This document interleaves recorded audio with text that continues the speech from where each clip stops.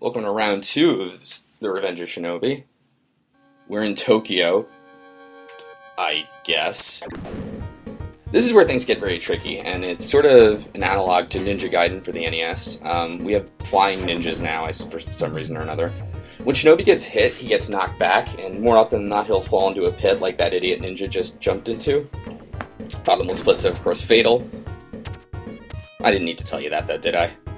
So, I think a big problem is this stage is oriented both horizontally and very vertically, and it's a little tough to drop down and see where the floor is and isn't, which I think is lame. We have a lot of tough jumps here that we have to make use of the somersault move with. Again, the timing's kind of tight on it, as you can see, so don't mess that up. Hey!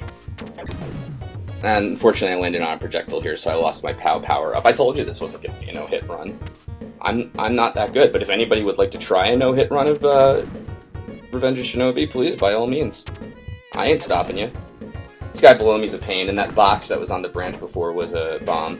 One big problem is the AI on Shinobi himself is a little messed up, and if you're anywhere near a box, even if you're not aimed at the box, he'll always use his melee attack, so there's just instances where there's an enemy in front of you, and if you're on top of a box, and you're not oriented just the right way, he'll just kind of use his dagger in front of him like a jerk.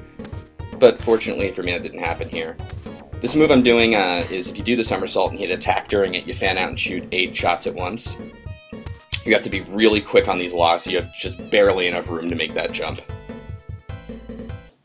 But now that we're out of the waterfall, we're in the downtown area? Oh hey, it's a nun, oh, bye. Well, right? Revenge of Shinobi's kind of a weird game.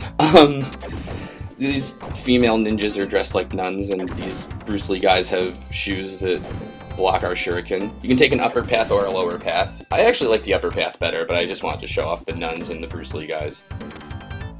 If you think that's weird too, the later levels, just weird shit happens. This game seems like a bunch of design documents kind of got shuffled together. Anyway, the ninjas are like, well, we got the roofs if you nuns and Bruce Lee guys have the ground, and that's like, okay, that works. That's what happens when we restructure in Neo Z.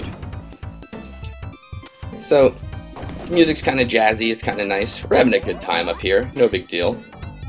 I do have to say, I do like the level of detail they put into this stage. I mean, there's no need for there to be utility boxes in the background or anything, but Sega didn't cheap out, except when it came to making the guys not walk off the roof like that, but, you know, hey, whatever.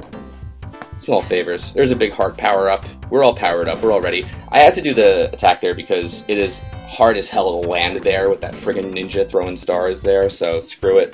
We're going on to our second boss named Shadow Dancer, which is the name of another Shinobi game. And here he is. Shadow Dancer is a pain in the ass, because he does this... Well, this pattern's easy, but to, like...